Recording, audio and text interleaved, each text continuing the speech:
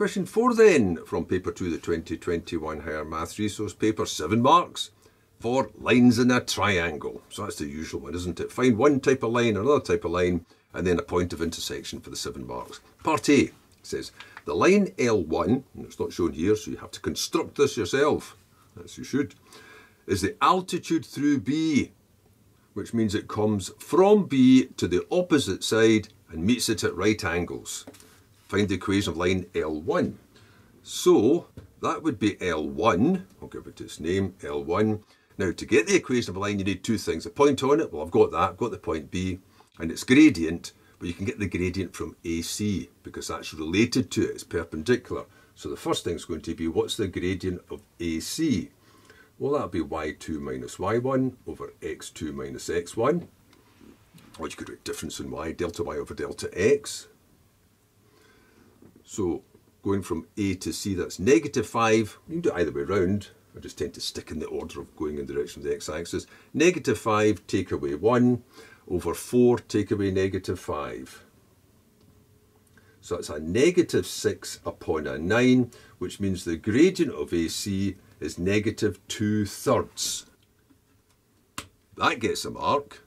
Now from that you'll get the gradient of line 1. Now you could put a statement, first of all, something like this. Gradient of line 1, using that suffix, times the gradient of AC is -1, which means the gradient of line 1 must be the negative of the reciprocal for it to come to -1, which is 3/2. That gets a mark. And then you can finish it off. So what's line 1 then? Well, y minus b would be mx minus a. Using which point? Because there's 3 points, make sure you pick the correct one. It's b, so I think I'll put a note there. So that I'm using 3, 1. And I'm using m as 3/2. So y minus the y coordinate is the gradient. 3/2 times x minus the x coordinate. Take that across and multiply. 2y minus 2 is leaving the 3. 3 times x minus 9. Okay, I'll just write that as 2y is 3x. Take that across, minus 7. So that's line 1. I'll give it a name. It's got a name anyway, but I'm going to call it line 1. And that's the 3rd mark.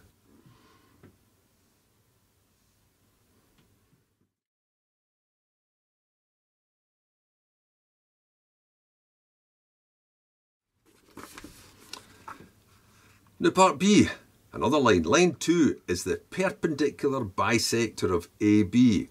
Perpendicular, so it goes through at right angles. Bisector, so it cuts it in the middle. What's the equation of this line? So it's here then. I'll give that point a name. That's the point M. So to get the equation of the line, you need 2 things on it. But notice one thing almost straight away. This line's vertical. So you don't really need to go through any of this. Vertical lines have got a very straightforward equation, because you can't say anything about the y coordinates, but the x coordinates are always the same. The equation of that line is just going to be x equals wherever this cuts the x-axis, whatever the x coordinate of the point M is. But you have to find that first of all. What's the midpoint? What's the midpoint of AB? I'm going to call that M. So it's the average of the coordinates. -5 plus 3, so it's the average of the x's. 1 and 1. Which means the midpoint is the point -1, because that's -2/2, -1, and that's 2/2, 1. That gets a mark. Now the gradient. What's the gradient of this line? Well, you could say the gradient of that line's undefined, but you get it from this though. Since it's perpendicular, you could take the same approach as this and say this. What's the gradient of AB? Now, I don't know if you really need to put any working down for that, because you can see that it's horizontal. But if you did, you would put this down. You'd say 1 take away 1 over 3 take away -5. And it doesn't matter what the denominator is. If the numerator is 0, that comes to 0. So the gradient of AB is 0. I think that's worth a mark. Now what do you say next though? So when it comes to, I didn't give it its name, line 2. When it comes to line 2, well, you're not going to get a reciprocal of this because you can't divide by 0. So you could say it's undefined. But I think you'd probably get away with, not get away with, because it's better to say That means AB is horizontal,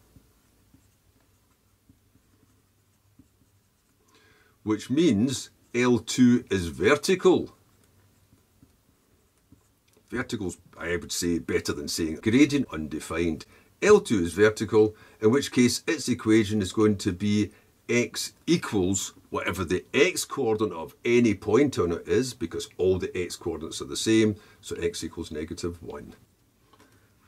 That's worth a mark.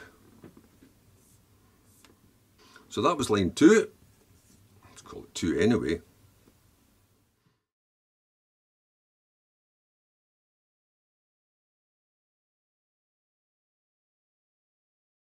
Now part C says determine the coordinates of the point of intersection of L1 and L2. Now this time the point of intersection is outside of the triangle.